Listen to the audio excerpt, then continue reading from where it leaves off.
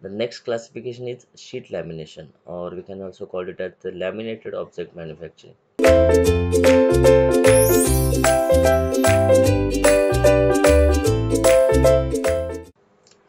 So what is this? It is a relatively low cost prototyping technology where the thin slices of material, usually additively coated paper, plastics or metal, are successively glued together to form the 3D shape.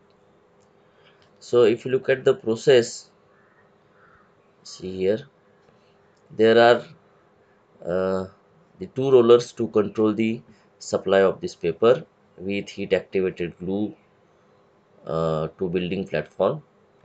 Okay, so when new paper is in the position, it is flattened, it is get flattened and added to the previously coated or created layer using this heated roller.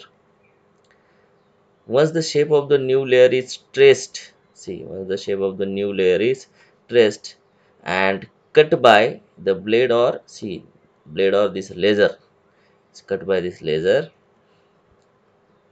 and when the new layer is completed, the building platform, this is a building platform, you can see, is going to descend and new paper is added or supplied. Okay, so when the paper is in position, the platform moves back up, so the new layer is, or new layer can be glued to the existing stack, and the process is getting repeated again and again.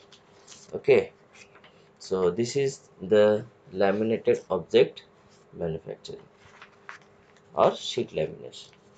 And the last classification we are having, that is material extrusion.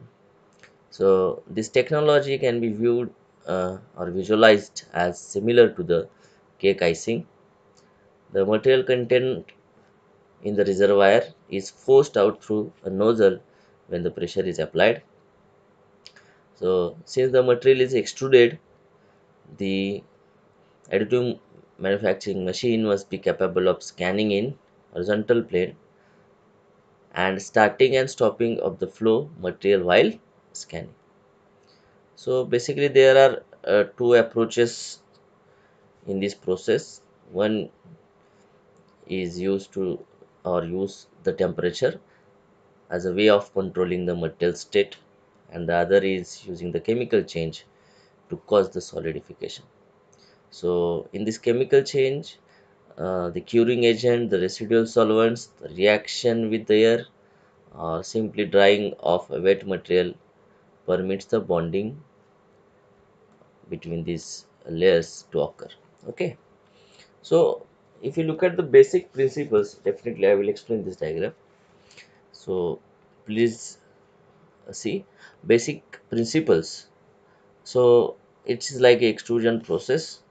So loading of the material, the liquefaction of the material, the application of pressure to move the material through the nozzle, then the extrusion process, then plotting according to the predefined path in controlled manner, then bonding of material to itself or a secondary build material to form the coherent solid structure, and the inclusion of support structure to enable the complex geometrical features. These are the basic principles of this material extrusion. So here, see, the slooped polymer are extruded or drawn through this heated nozzle, see, which is mounted at the tip or on the movable arm. Okay, and we are supplying this hot filament or filament material. So nozzle moves here horizontally. See, this nozzle is moves here in horizontal plane, this xy. Okay, while the bed is moving vertically.